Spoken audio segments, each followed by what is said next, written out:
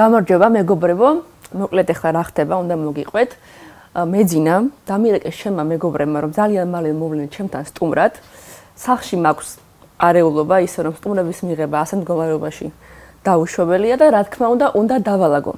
პლუს გადავწყვიტე, რომ ამასთან დაკავშირებით ჩავწერო ვიდეო, რომ განახოთ, როგორ შეიძლება მოკლედ დროში დაახლოებით 1 საათში მოაწესრიგო სახლი ისე, რომ სტუმრებმა ვერ შეატყონ ცოტა ხნის წინ აქ რა არეულობა იყო. ამ მოკლედ დროში მე აქ ჩავატარებ ძირეულ და გრანდიოზულ დასუფთავებას, მე უნდა გავაკეთო ექსპრეს დასუფთავება, რაც ნიშნავს იმას, რომ ძალიან სწორად უნდა განსაზღვრო პრიორიტეტები. ყველა გამოცდილმა დიასახლისმა იცის რა ქმნის სუფთავის ეფექტს. ეს არის ის, რომ ზედაპირებზე არ უნდა იყოს მტვერი, არ უნდა იყოს მიყრილ-მოყრილი ნივთები, იატაკი უნდა იყოს გაწმენდილი ძალიან კარგად, სველი წერტილი დასუფთავებული იდეალურად და ყველა სარკე გაპრიალებული. და რა თქმა უნდა, ჩემი როგორც დიასახლისის ფუნქციაა, რომ ჩემმა სტუმრებმა თავი იგრძნონ მყუდროდ და კომფორტულად, ამიტომ უნდა გავითვალისწინო რაღაცა პატარ-პატარა ნიუანსები, რაზეც მოგიყვებით ვიდეოში გზადაგზა. Ჭირდება ტემპი, რომ ძალიან სწრაფად გავაკეთო ეს ყველაფერი და რა თქმა უნდა, ამ ტემპისთვის ჭირდება სწრაფი მუსიკა.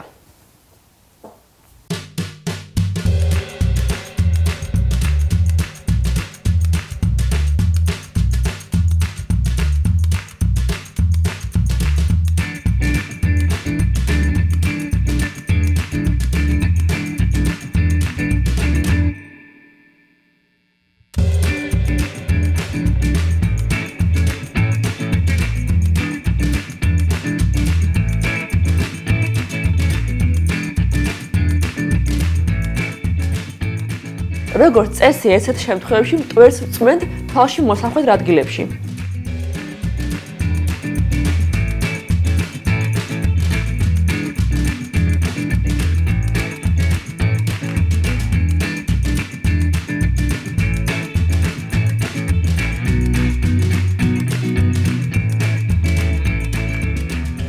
როდესაც სახლში ყავს ესეთი საყვარელი და გრძელბეწვიანი არსება, სტუმრების მოსვლამდე აუცილებლად ვაწესრიგებ მის საკვებ ზონას და ვამტვერს ვასრულებ ყველა რბილ ზედაპირს, სადაც გვხდება მისი ბეწვი.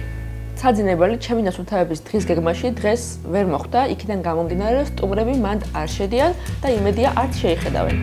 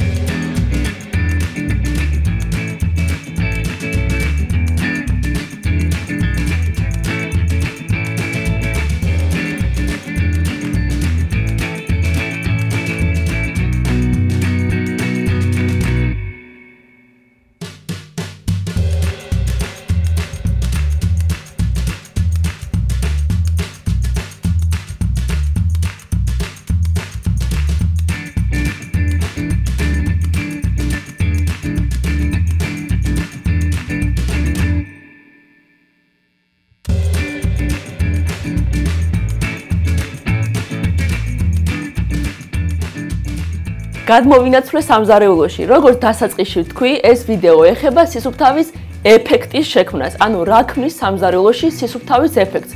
ეს არის დასრული ჭურჭლისგან თავისუფალი ნიჟარა, ზედმეტი ნივთებისგან გათავისუფლებული ზედაპირები და სუფთა ზედაპირები, მათ შორის იატაკი.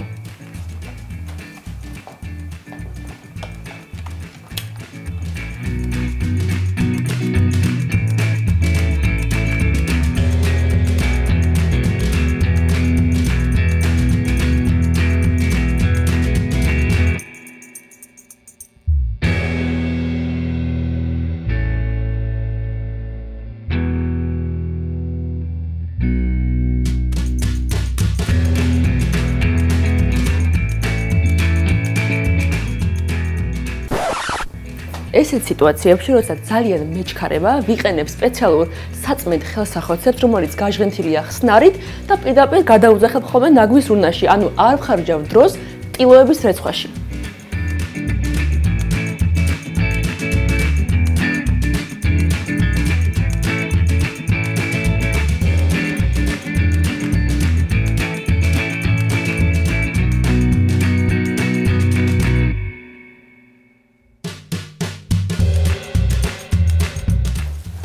ახლა კი გავიტან ნაგავს, რომელშიც არის საკვები, ნარჩენები და სანამ ამოbrundები, მანამდე დავტოვებ სახლის ფანჯრებს ღიას, რომ ყველაფერი განიავდეს და სახლში შემოვიდეს სუფთა ჰაერი.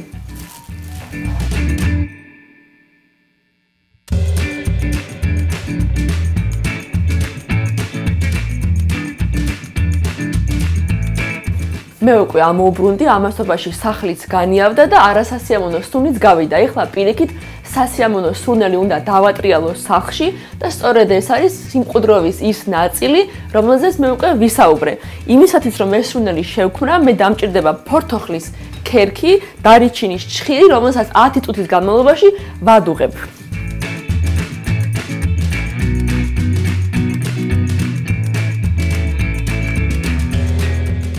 პირველი, სადაც ხდება ჩემთან მოსული სტუმარი, არის ჩემი შემოსასვლელი. გამომდინარე აქედან მე უნდა გავწმინდო მისაღები კარი, გავწმინდო ფეხსაწმენდი ხალიჩები და მოვწმინდო იატაკი. გარდა ამისა, იმისათვის რომ სტუმრებს შევუქმნა კომფორტი, უნდა გავანთავისუფლო სივრცე მათი პირადი ნივთებისთვის, ჩანთებისთვის და ქურთუკებისთვის. ფრაზა შენი ჩანთა სადმე მიაგდე შეიძლება ზოგიერთი სტუმრისთვის არასასიამოვნო იყოს.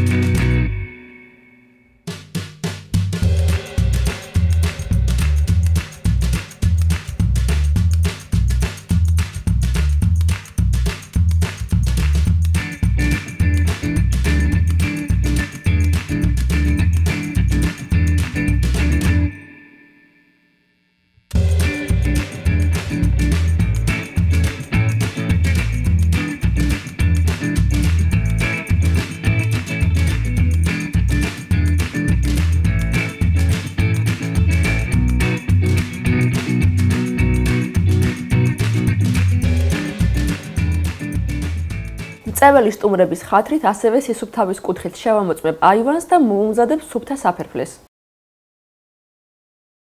ჩვენ უნდა გავიაროთ კიდევ ერთი სავალდებულო პროცედურა. ჩვენი დეიზი უნდა მოწესრიგდეს, დაივარცხნოს, მოიშოროს ზედმეტი ბეწვები და უნდა შევუმოწმოთ კლანჭები.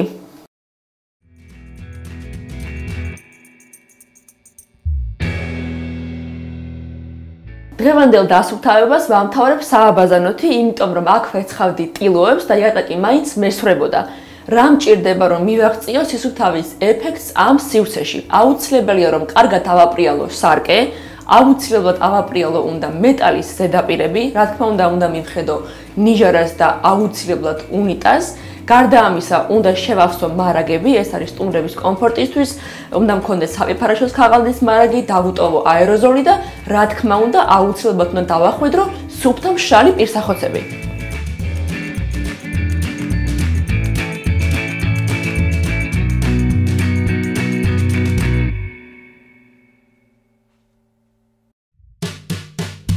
მეტალის ზედაპირების გასაპრიალებლად გამოვიყენე სპეციალური ხსნარი, ხოლო სხვა ზედაპირების გასაწმენდად სველი ხელსახოცები.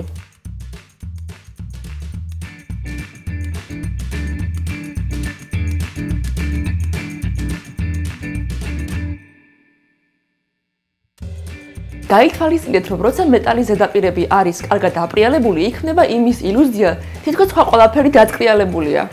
ერთ-ერთი ყველაზე გამაღიზიანებელი, რაც შეიძლება შეხვდეს სააბაზანოში, არის ეს საზიზღარი თმები. ამიტომ მაქსიმალური ყურადღებით ვეძებ მათ.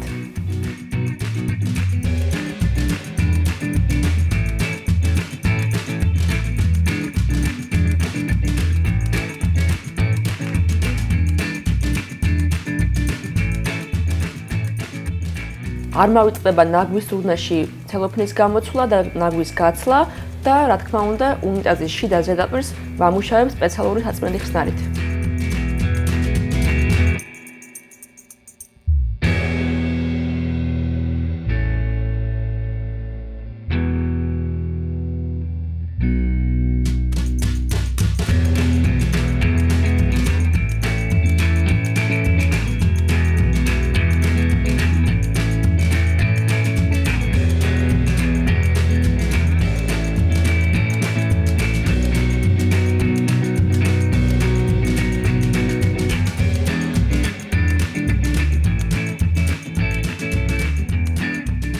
როგორც ხედავთ, დავასრულე დასუფთავება და უკვე თამამად შემიძლია მივიღო სტუმრები. ამ სამუშაოსთვის მე დღეს დამჭირდა 50 წუთი, ალბათ იმიტომ რომ ჩემი სახლი საკმაოდ პატარაა და იმედი მაქვს დღეს ნანახი ნიუანსები თქვენს გამოგადგებათ მსგავს სიტუაციებში. და რა თქმა უნდა, არ დაგავიწყდეთ მოიწონოთ ეს ვიდეო და გამოიწეროთ ჩვენი არხი. მოვალ შეხვედრამდე.